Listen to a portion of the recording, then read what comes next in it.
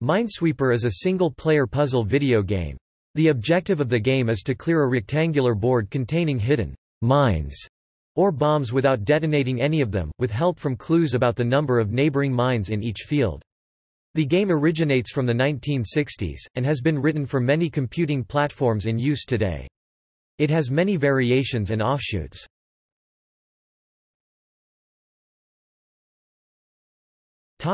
Overview. The player is initially presented with a grid of indifferentiated squares. Some randomly selected squares, unknown to the player, are designated to contain mines. Typically, the size of the grid and the number of mines are set in advance by the user, either by entering the numbers or selecting from defined skill levels, depending on the implementations. In the Microsoft variant, this is limited to 30×24 with 667 mines. The game is played by revealing squares of the grid by clicking or otherwise indicating each square. If a square containing a mine is revealed, the player loses the game. If no mine is revealed, a digit is instead displayed in the square, indicating how many adjacent squares contain mines. If no mines are adjacent, the square becomes blank, and all adjacent squares will be recursively revealed. The player uses this information to deduce the contents of other squares, and may either safely reveal each square or mark the square as containing a mine. In some versions, a question mark may be placed in an unrevealed square to serve as an aid to logical deduction. Implementations may also allow players to quickly clear around a revealed square once the correct number of mines have been flagged around it. The game is won when all mine-free squares are revealed, because all mines have been located. Some versions of Minesweeper will set up the board by never placing a mine on the first square revealed. Minesweeper for versions of Windows protects the first square revealed. In Windows 7, players may elect to replay a board, in which case the first square may no longer be protected.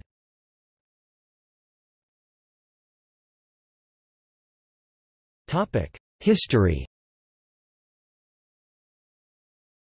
Minesweeper has its origins in the earliest mainframe games of the 1960s and 1970s. The earliest ancestor of Minesweeper was Jeremiah Ratliff's Cube. The basic gameplay style became a popular segment of the puzzle game genre during the 1980s, with such titles as Mindout, Quicksilva, 1983, Yomp, Virgin Interactive, 1983, and Cube. Cube was succeeded by Relentless Logic, or R-Logic for short, by Conway, Hong, and Smith, available for MS-DOS as early as 1985. The player took the role of a private in the United States Marine Corps, delivering an important message to the U.S. Command Center.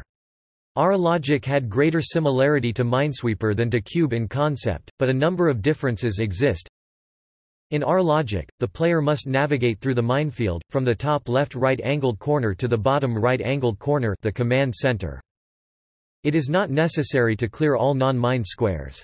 Also, there is no mechanism for marking mines or counting the number of mines found. The number of steps taken is counted.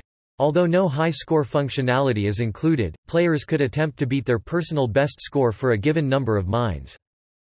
Unlike Minesweeper, the size of the minefield is fixed. However, the player may still specify the number of mines. Because the player must navigate through the minefield, it is sometimes impossible to win.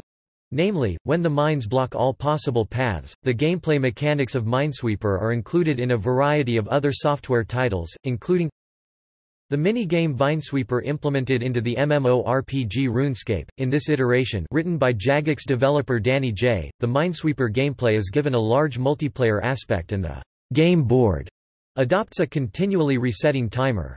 This allows for a never-ending game of Minesweeper where the skill is assessed in points rather than game completion. The PC game Mole Control, developed by Remode. In this game, the Minesweeper mechanic is integrated into a puzzle-adventure game based in a village called Molar Creek, which has been overrun with exploding moles. You play the local inventor's assistant, who is tasked with clearing the village of exploding moles, and you can also take part in the Molar Creek annual mole control competition in a time attack mode.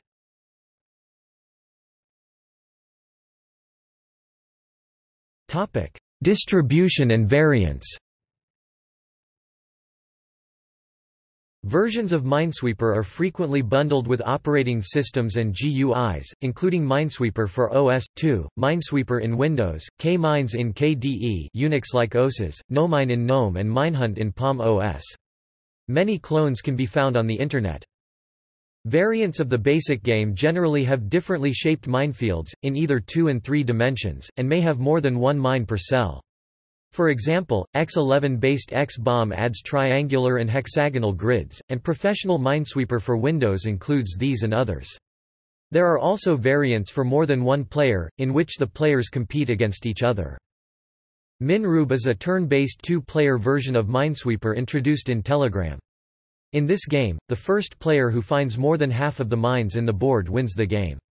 By finding a mine, a player is also rewarded another turn. The HP48G graphing calculator includes a variation on the theme called Minehunt, where the player has to move safely from one corner of the playfield to the other. The only clues given are how many mines are in the squares surrounding the player's current position. The Voltorb flip game in the non-Japanese releases of Pokémon HeartGold and SoulSilver is a variation of Minesweeper and Picross. A logic puzzle variant of Minesweeper, suitable for playing on paper, starts with some squares already revealed. The player cannot reveal any more squares, but must instead mark the remaining mines correctly. Unlike the usual form of Minesweeper, these puzzles usually have a unique solution. These puzzles appeared under the name Tentezu, Japanese for a star map, in Southwest Airlines magazine Spirit in 2008-2009. In the game Minecraft, the 2015 April Fool's The Love and Hugs update added Minesweeper. It is a near-exact copy of Minesweeper, except, instead of avoiding the mines, the player must avoid hidden creepers.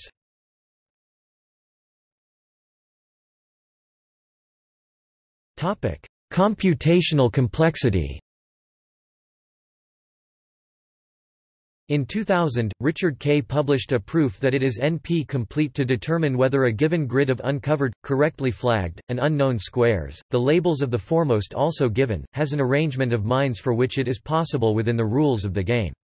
The argument is constructive, a method to quickly convert any Boolean circuit into such a grid that is possible if and only if the circuit is satisfiable. Membership in NP is established by using the arrangement of mines as a certificate. If, however, a Minesweeper board is already guaranteed to be consistent, solving it is not known to be NP-complete, but it has been proven to be co-NP-complete. Kay also proved that infinite Minesweeper is Turing-complete.